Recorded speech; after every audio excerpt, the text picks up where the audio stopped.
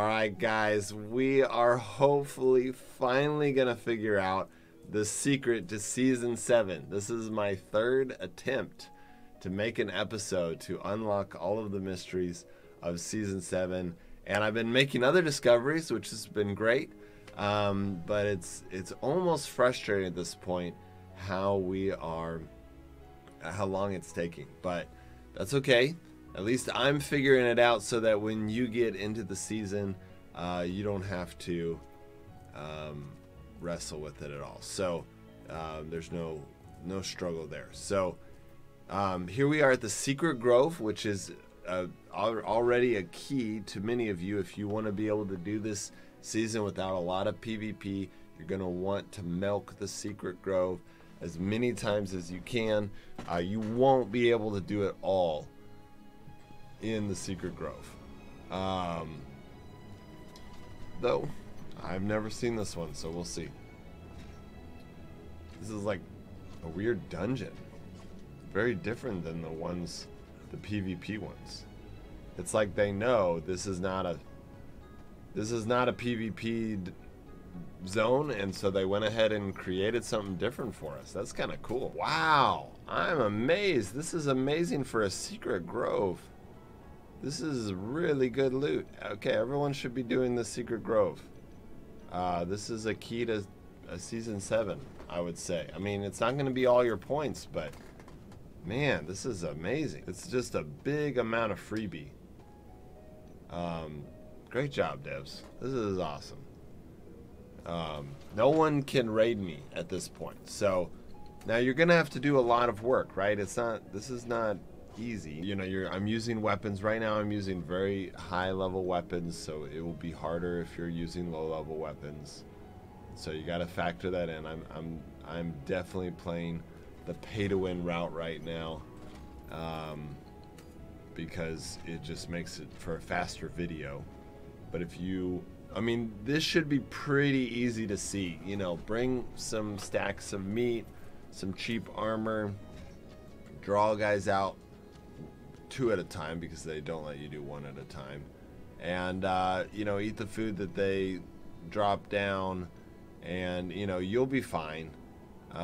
There's no PvP, so you don't have to worry about, you know, you can go very cheaply, very cheap on your gear and even your weapons, and there's no time limit. Okay, so we just got 7 myths from that zone, which is not bad, considering it's a free 7 miss, but unfortunately it is 1 short from being able to do the Altar of Transformation. So I'm going to open this basket. I'm gonna do something a little daring. I'm gonna put those 9 mist in there. No, that's stupid. Not gonna do that right now. I'm gonna put these hammers in there and this green gear. Alright, I'm gonna come back and check it later.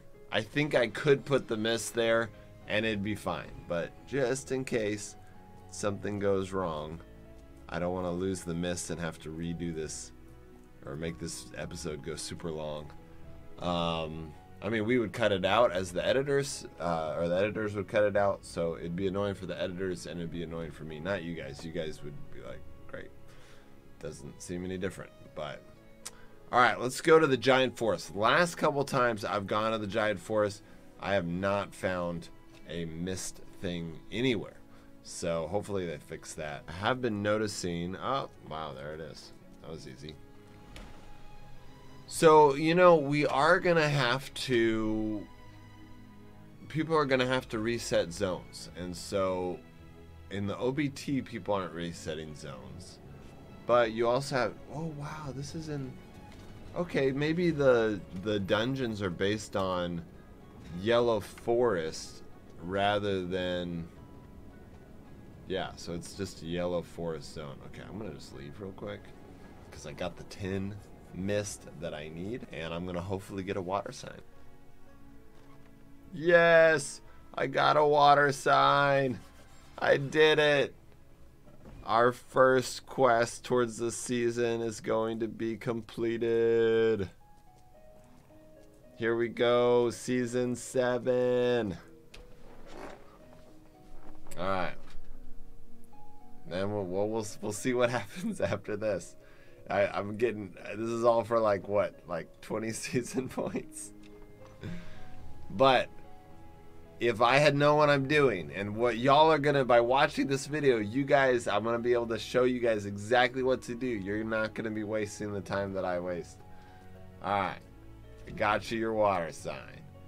Boom, 20 points. Now you want an air one. Boom. Alright, let's go get him the air one. We already have one. No big deal. We already have one at the base. And then he's probably going to want a earth and then a fire. And unfortunately, I used my fire one in the first video because I didn't know what I was doing. Oh, and I still had 2 missed. So I did get a lot more missed than I thought I did. Wow, I got a lot of missed. Okay. Well, I'm going to leave this air one in here. All right, going to put you in here. And boom. Claim. Bring an air and a water. And I'm only going to get 20 points for both of them? Oh, no. These are worth 20 points each to Guy Lane. But you're telling me I need only... I'm going to have to give you 2 for 20 points. Alright, guys. Well, I think I've figured out the catch. But it's not as bad as you think. Because you can see here that with just 40 points... I was able to get 8 levels. Now that is going to slow down. No, it's not going to slow down. 40 more points is going to get me 9 levels. Wow. Okay, well, so yeah, that's pretty awesome. So you get a lot of points, but it doesn't seem like there's a limit, but I do think it is going to get harder and harder. I bet you that's how they limit people from getting here, is they make you have to go like get, you know, go get a 1 of every sign and you're going to get 20 points. It's going to be probably annoying. Maybe I'm being too skeptical, but I just feel like that's how, you know, that's just how Kefir works sometimes. And so, but that's okay. But at the end of the day, you're going to have to do these quests 45 times. So I already have an air symbol. Let's go try to get another water symbol. Let's see how hard these escalate, or how fast these escalate in difficulty, because that will give us a measure. But at the end of the day, it seems like, okay, we need a water sign. The last place we went is here, and we got a water sign. Notice, I'm not saying this is how it is, but I just want everyone to notice that the 2 times I tried to get a symbol at the rock zone, I got air. And the 1 time I went at the forest zone, I got water. Not saying that's like a guaranteed thing. I'm just saying it's a pattern I'm noticing. This is what I do. I focus on patterns like that, and then I verify them over and over again. Because I'm, you know, this gameplay video, I'm kind of speaking as I go. I'm letting y'all know some of my thought process. I'm filling you in on what I'm thinking. But normally I would, you know, verify it before I even said it out loud, because I don't want to lead you guys astray, or get you guys thinking, oh, it has to be this way, and then getting disappointed. You know, there's gonna be some people that just come behind other people and see these tombs, and they're gonna be like, you know, just looting the leftovers, you know. Some players that have been that are grinding this out are gonna just leave green gear around because they're gonna be like, it's not worth the points.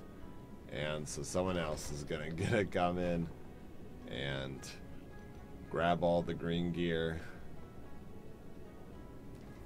Maybe. Man, I mean, some Frostborn players are more like intense than that, so we'll see. We'll see how it goes. But so far, I'm excited to see how it plays out. It seems like it's going to be a lot of points for a lot of players, and that makes me happy.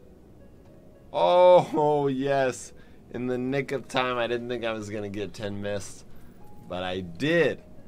All right, now we just need to get a water sign. So you can see it is super easy to get the 10 mist and to turn it in. There's no waves of mobs here.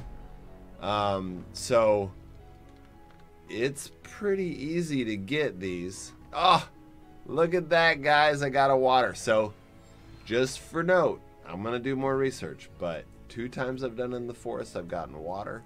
The 2 times I've done it in the rock zone, I've gotten air. So it says you can get it in either location, but so far the numbers have been lining up perfectly. That air is in rock and water is in forest. And so if we line that up, fire I've gotten in a rock, the red rock zone, and therefore earth would be in the red forest zone. If that's true, I'm not 100% sure on that. It's still very early on, but let's go ahead and turn in this water and air to see what the next step is in Season 7. And then I'm going to try to do a rough calculation on how long it's going to take you guys to complete the season.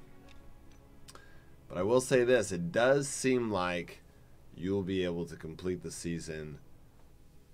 There won't be much of a time, like if you just play all the time, like the zones will just be able to reset.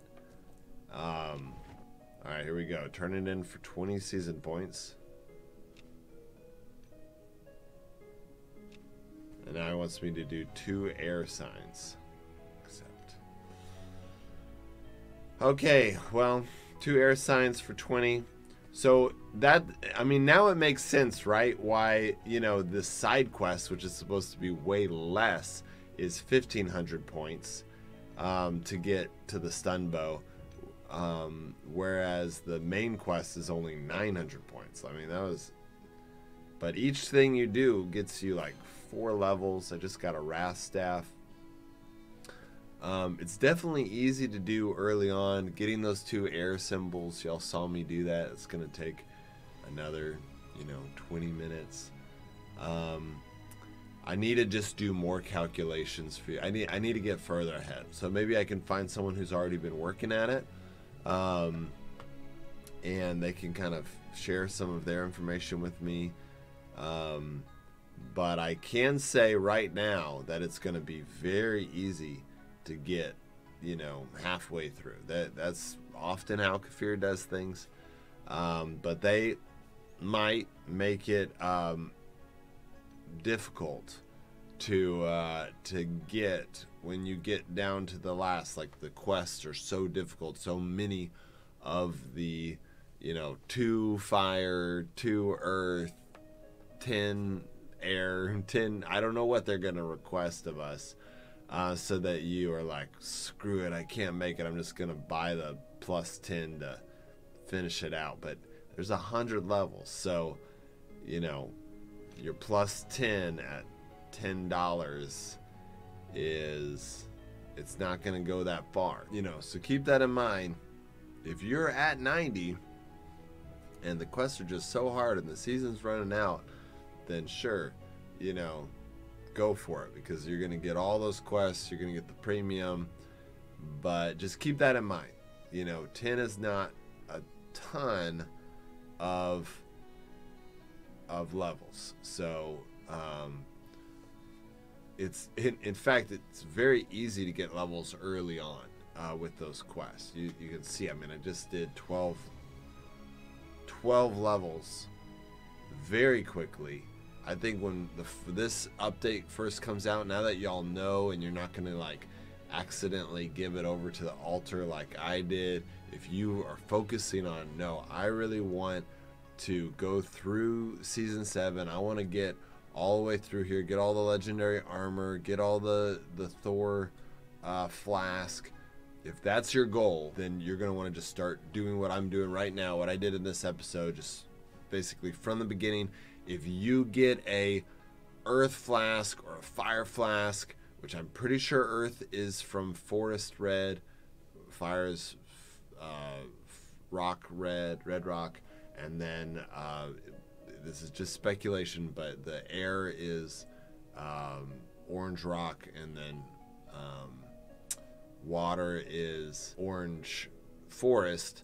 If you get one that you don't need, maybe you kill someone, maybe someone, you did some PvP and someone had, they're not personal items, and you grab that orb, man, take that home, store it away, keep it safe until that quest comes up to where you need them. So there's going to be a lot of people out there looking for people with quests, and so or looking for people with those, you know, signs, the different elements. They're going to try to kill you, and so, you know, keep it secret, keep it safe. Don't keep it on you unless, really, you should never have a sign on you when you go into a zone, right? I mean, if you're turning something into a sign, you're gonna have your 10 mist on you or your 20 mist on you. That's, you know, that's just part of the casualty of how to play this game. That's Frostborn. I love that aspect of this game, but I know it frustrates some of you guys. But that's when you're gonna get ganked. That's when you can get ganked, so be careful. That's when you need to test out the zone, see how many people are there, put down some traps, getaway traps, make sure you keep a dispel on you so that you can get away. But ultimately, or maybe you get your team to get on, maybe you know, one thing that you could do, especially if you've got a good team, is you could just save up a ton of mist, okay? Crazy amount of mist, hundreds of mist, a whole massive full of mist. And then when your whole team's on, you say, okay guys, let's go and control a zone. And you make sure you own that zone, that you are controlling that zone, you got the best gear on, and then your teammates come in, one teammate at a time. 3 are geared and have a good fortification with traps, and then the other person goes and gets some of his mist and just cashes them in and then leaves, okay? If y'all get ganked by another team, which is rare, okay? That's not like, this is not like super common in Frostborn to be like, oh yeah, another full team is trying to fight us. Right now the game is not like super active in the sense that there's another active team out there. So you get, but if you do get ganked by a team, then you just, the 3 of you fight while the 4th one runs with all the orbs that he's created, or all the mist that he just brought in, and he gets away with his mist, okay? And you create a ton of orbs at a time. But I don't think, I honestly, you know, y'all saw my other videos. I can make more videos if you need to on how to be sneaky about it, but there's a lot of ways. You can also just wait until the zone's dead, and you know, as long as you're not giving away what you're doing, people aren't gonna sit there and stalk you out, you know? So that's it, guys. That's how to complete Season 7. My guess is that's gonna be about 25 hours of playing the game. And that may seem like a lot, but you have to keep in mind, you're gonna be getting so many points for your level 4 classes. So I'd say it's worth doing. Getting all of these rewards is just a perk to the fun of PvP. If you're into PvP, you're gonna love this season, and if you work together as a team, you're gonna dominate. 4 free-to-play players can dominate 2 pay-to-win players. So 3 pay-to-win players might beat a 4-man team, but you can do really well. And so, especially now that they added the 5 quick slots, to make it easier for players that aren't as good at the inventory trick. So I would say this is a pretty good season. I would give it your time. It doesn't have a class at the end. I'm really bummed. Devs, I really think y'all should have added, you know, one of the old classes, Pathfinder 3. That, you know, you could have just Berserk 3. You just throw any class in there. Just always have a class at the end because it's special. If you don't have a new class made, just put one of the old classes up there. It's still worth it for the points. Maybe someone already has Pathfinder 3 and they're not going to be as motivated, but that's just that one person. Everyone else is going to be motivated to try to unlock that Pathfinder 3. And so I think you should have done that, but maybe you didn't think about it. But yeah, I'd say overall, good update, worth working at it. It's going to have a lot of fun, dynamic PvP, and we'll get a lot of points for getting our level 4 classes. All right, guys. See you next time.